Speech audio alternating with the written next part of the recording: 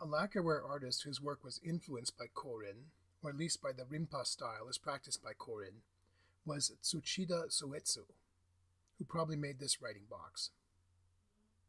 Here a group of deer is represented in inlaid lead on a black lacquer ground. The large flat forms isolated against the plain background are typical of rimpa-influenced lacquerware motifs.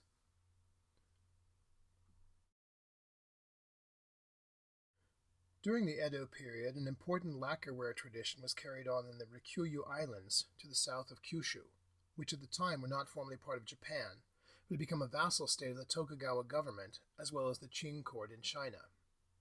Lacquerware had been an important product of the Ryukyu Islands since the 14th century, and the technique of mother-of-pearl inlay is considered to have reached its height of sophistication in the work of the craftsmen there.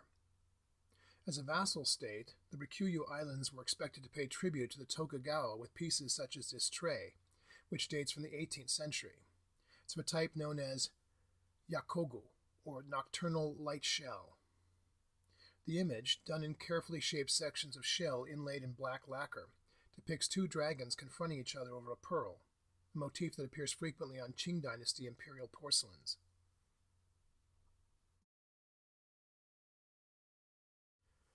Stackable food boxes, or jubako, were popular in the Edo period for use while entertaining in the home or on picnics.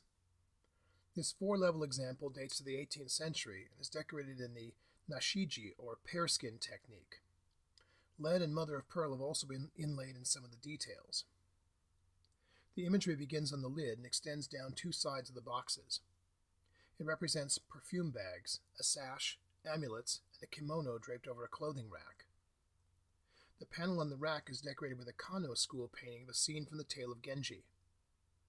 In the foreground on the floor is a tamoto otoshi, or drop into sleeves, a kind of purse that was worn inside the sleeve of a kimono. Another rack is depicted on the other sides of the boxes. The imagery is influenced by a tradition in screen painting known as tagosode, which means whose sleeves. Frequently encountered in waka poetry, the term refers to the absent and presumably beautiful woman whose garments are on view.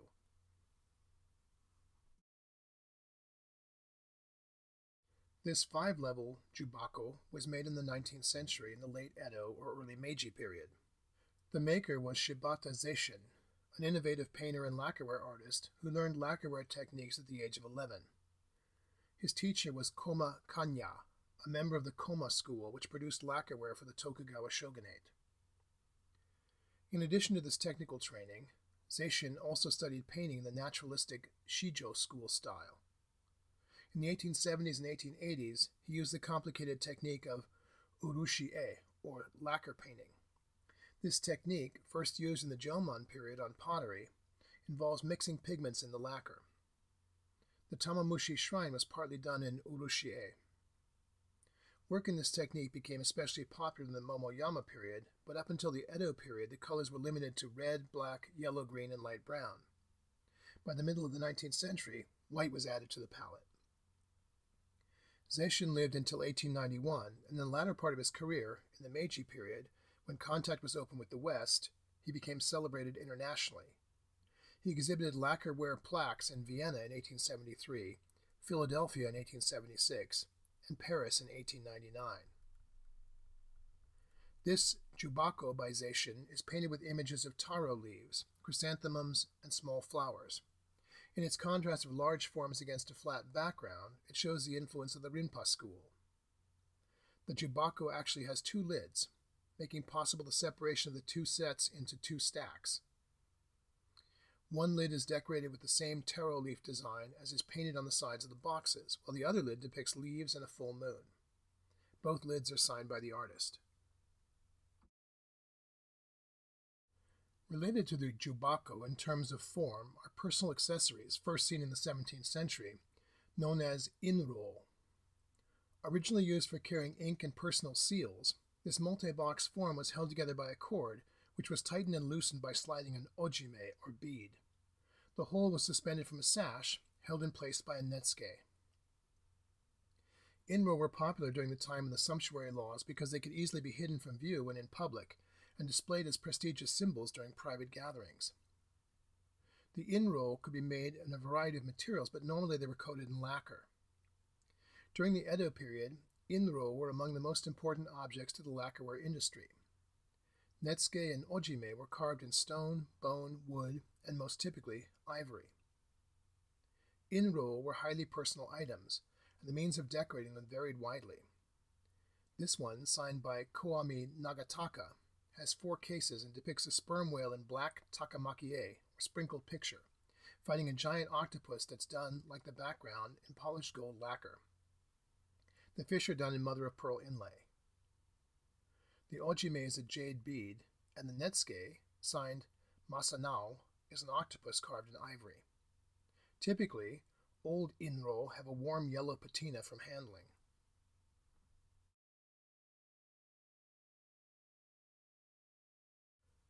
This inro is an early piece dating to the 17th century. Its 5 cases together measure about 3.75 inches. The ojime and netsuke are ivory, the latter carved in the shape of a crouching dog. The gold and black lacquer images are in the Namban style, depicting 3 Portuguese men wearing their distinctive pantaloons and ruffled collars.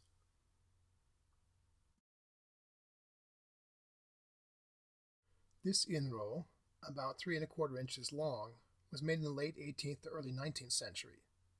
Its decoration consists of gold and silver on black lacquer and mother-of-pearl inlay depicting a bamboo grove. The ojime is a jade bead, and the ivory inro is carved in the shape of a section of bamboo.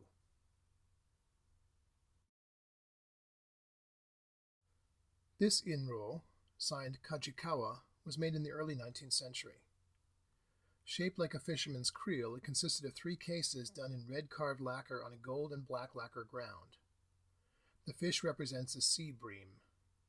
The ojime is an ivory bead, and the netsuke is a fisherman's creel carved in wood.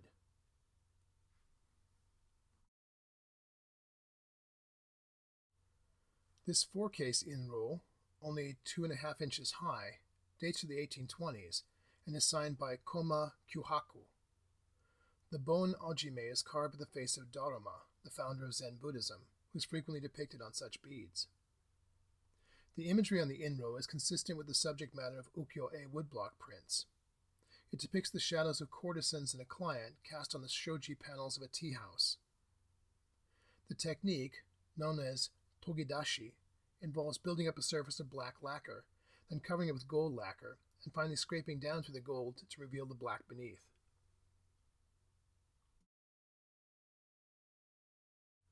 Some of women's most important lacquerware accessories in the Edo period were combs, which were used in elaborate hairstyles. Japanese women first wore their hair tied up in the Nara period in imitation of Chinese and Korean fashions. During the Heian, Kamakura, and Muromachi periods, however, the hair was customarily worn long and loose. In the Momoyama period, elaborate hairstyles were revived, and consequently lavish hair ornaments were produced. In the early Edo period, these were still principally used by high-ranking women of the samurai class, but by the late Edo, women on all levels of society wore their hair in a variety of combs and hairpins. This lacquerware comb, signed by Yoyusai, was made in the early 19th century. The imagery depicts a willow and flying swallows. Hairpins, or kogai, became ostentatious by the late Edo period. This example, constructed of gold, silver, and coral, measures about 6¼ inches. The representational elements depict an open fan, a spray of plum blossoms, and a tiny bird cage. 5 ornaments are suspended from chains.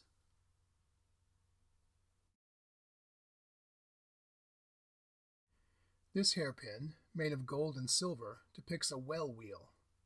The suspended elements represent the well buckets. Pins like these were only part of the overall aesthetic effect of a woman's hairstyle, what the early Edo poet Ihara Saikaku called the most important element of her beauty.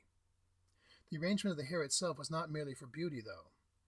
Hairstyles differed depending on age, occupation, region, social, and marital status.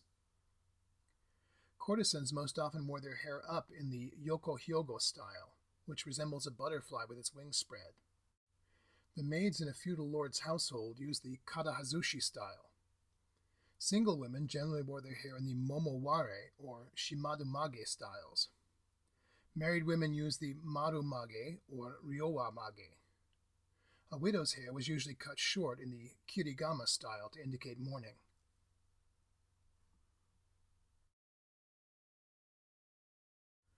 These Edo period masks were made for the popular No drama. On the left is a type described as manbi, or beautiful woman. The forehead on these masks is normally smooth, high, and oval-shaped, reflecting the classic traits of courtly beauty. Masks depicting women generally did not show strong emotions, but actors could produce differing effects by tilting the head. Tilting back the head suggested happiness, and tilting it forward, darkened by shadow, it suggested grief. The mask on the right is startling in comparison. A Hanya mask, named for Hanyabo, the Muromachi period actor who introduced the type, it too represents a woman, but one distorted by jealousy and anger over the betrayal of a husband or lover. Typical of demon masks, this one has large round eye openings that are surrounded by gold. These, and the gold teeth, were designed to reflect the stage lights and create an eerie effect.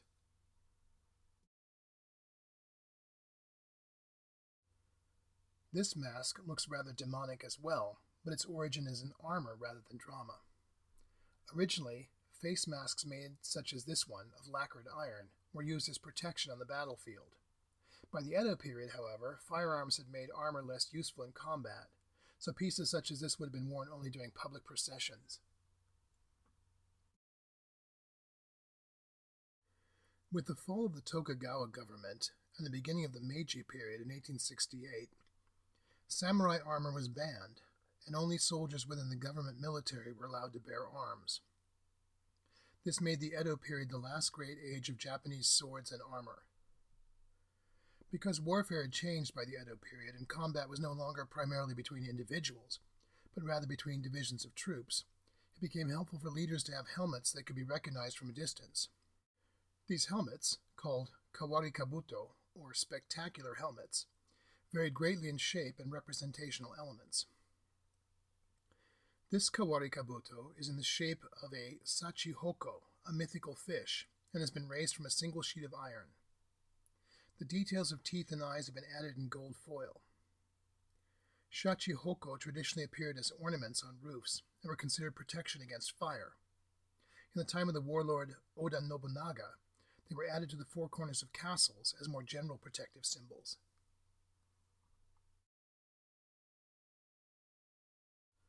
This Edo period suit of armor was made in the early 18th century and comes from the armory of Date Yoshimuro, the daimyo of Sendai. The breastplate bears the name of the maker, Myochin Munesaki, and the embossed motif on the iron plate is typical of armor made by the Mochin school. The helmet is older than the rest of the armor, dating to the 16th century.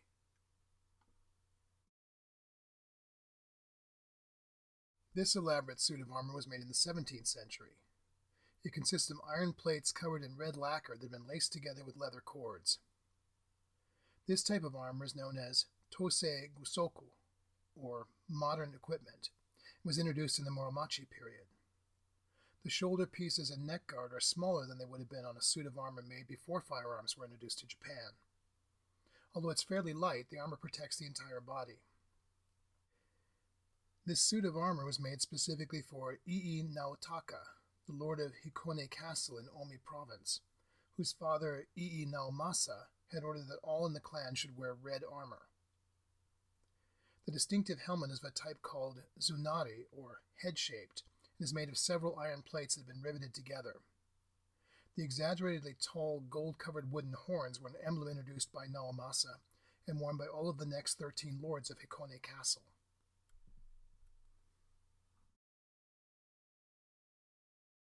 This suit of armor is also of the Tosei Gusoku type. The lacquered iron plates of the cuirass are held together by silk ribbon, and the helmet is made of lacquered iron plates. It's made of a high-sided type associated with Echu province. On each side near the temples are circular gold crests with ivy motifs. The red lacquered iron face mask helped to secure the helmet, but also gave the wearer a frightening appearance. The nose guard was generally removable to make the mask more comfortable, and the chin often had a hole that served as a drain for perspiration. The red circles on the shoulder guards, skirts, and cuirass most likely represent the sun, the same emblem that would later be used on the Japanese national flag.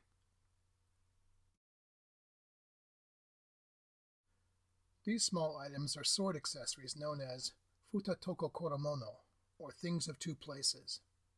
They include the kozuka, which is a hilt for a knife, and two menuki, which were attached on either side of the sword hilt to provide the bearer with a firmer grip. All three of these pieces are decorated with Neo Temple Gate guardians. The open-mouthed Neo, which represents yin, would have been on the outside when the sword was worn, and the closed-mouthed Yang, Neo, would have been on the handle on the inside. The menuki were made by hammering out copper forms over pitch, then carving them and inlaying them with gold.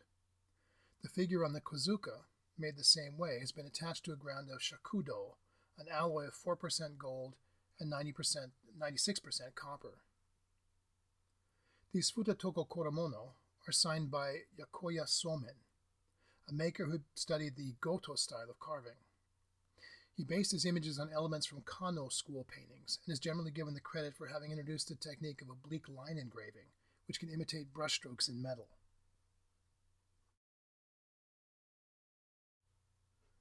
Elaborate sword guards, or tsuba, continued to be made up until the beginning of the Meiji period. This example is dated 1828.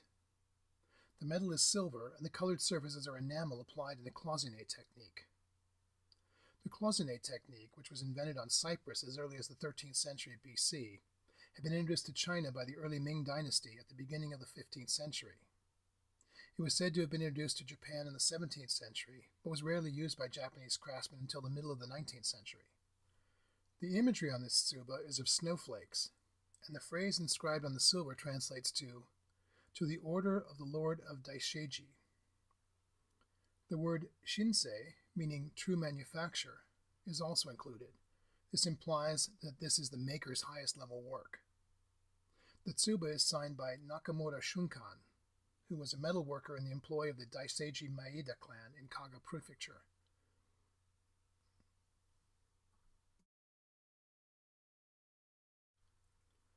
In the early Edo period, openwork designs on tsuba were generally cut out of flat sheets of iron that was usually given a black patina.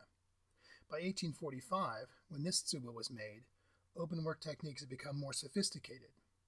This piece is silver and depicts two horses in relief carving. The tsuba is signed by Yoshida Takechika, a master metalworker in Kyoto in the mid-19th century.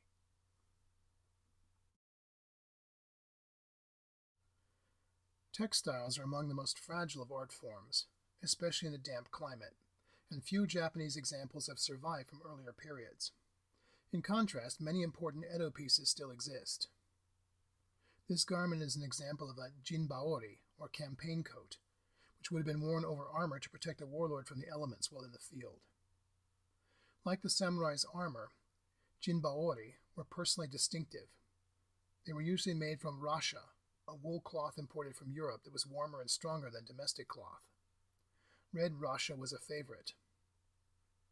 On the back of this jinbaori is a yellow wool applique that represents Mount Fuji. At its peak is a curl of smoking, indicating that it's an active volcano. The black circles at the base indicate pools of cooled lava.